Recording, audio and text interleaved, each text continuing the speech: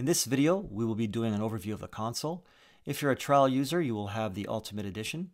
If you have the Strategy, Professional, or Ultimate Edition, this will be your default console layout. If you have the Trade Edition or less, please refer to our Console Overview Trade Edition video. Now, depending on which edition you have, you may not have some of these pages available to you. When you first load up the workspace, you will have the primary chart area here where you can lay studies. Studies can be placed as an overlay right onto price or as a separate plotted window underneath the chart, as we have in this case here. To the bottom right of the chart, we have some navigation functionality, starting with the bird's eye view. You can click and drag to a specific point in time in the chart. And when you're done, you can always come back to present time by clicking on the white arrow. We also have the time span, which allows you to select a specific amount of time to show on the chart, as well as the go-to date, which allows you to go to a specific date in the chart.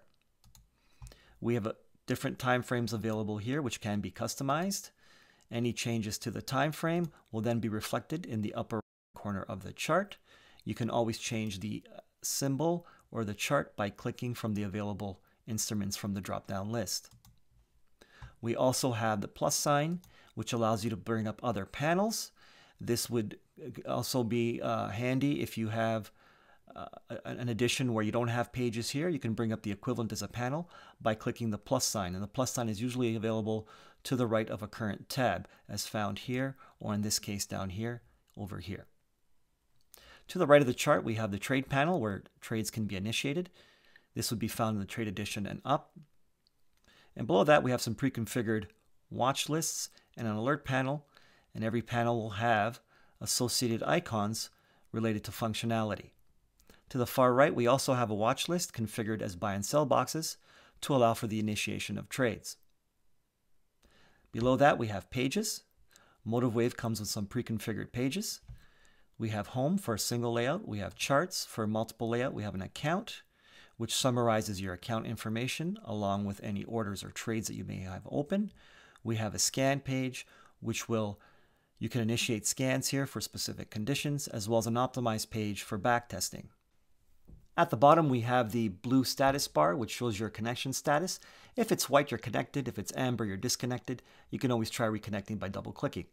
We also have unlinking and linking functions, as well as assigning colored links to our charts. And to the far right, we have our local time and date.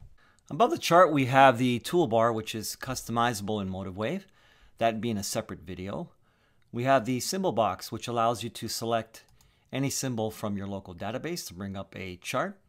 We also have the search icon, which allows you to search for additional symbols. We have some icons here pertaining to saving drawings. You can also take snapshots of your charts. Here we have some alert panel functionality, as well as tools, some zooming functionality here, different type of charts. We have lock studies, auto scale, linking charts. We have the ability to change time frame from here.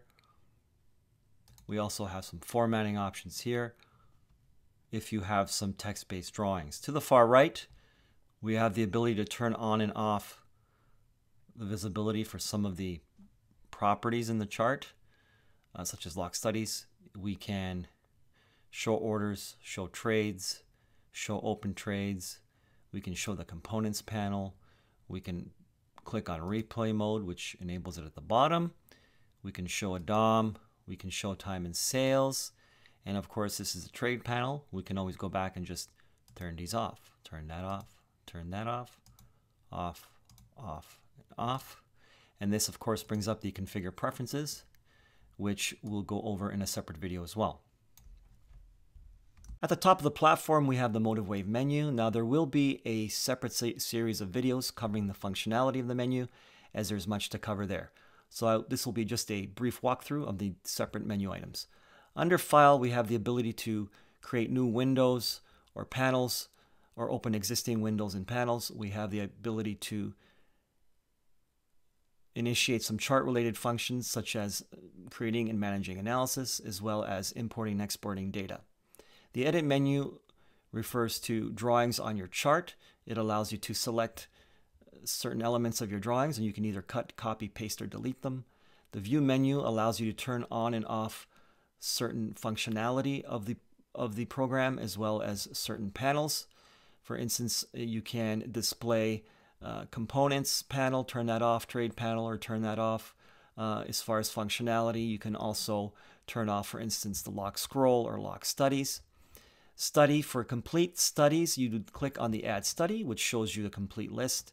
You can narrow down the list by typing in here. For instance, if you just wanted volume, you can just type in volume. Now, for convenience, we do have some pre-configured groups here, but this is not an exhaustive list of all the available studies. The same will apply for strategy. You can either have a complete list here, or you can access them via the pre-configured groups. Format is related to any text-based tools or components. Configure, this will allow you to configure different aspects of the platform. Configure preferences, which is the most involved here. This will be a separate video, but just to give an idea, it covers everything from themes to chart options, as well as orders.